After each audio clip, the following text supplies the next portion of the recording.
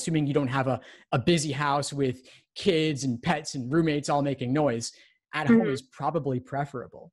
Assuming also you have a good internet connection. So if you can remove a lot of those stresses associated with the big buildup of finding the right room on the campus where you're taking it, if you're taking it on a campus, or commuting there, or getting stuck in traffic, or your car breaking down, most of that is all of it really is removed.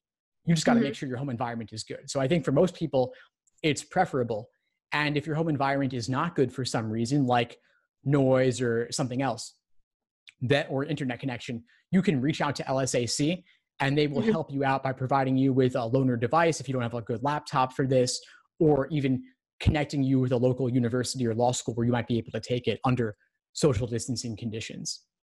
Thanks for tuning into the show. Please subscribe if you haven't done so already to be notified of new episodes as I release them. And feel free to reach out if you need anything at all as you move forward with your prep. I'm happy to help however I can. In the meantime, I wish you all the best and take care.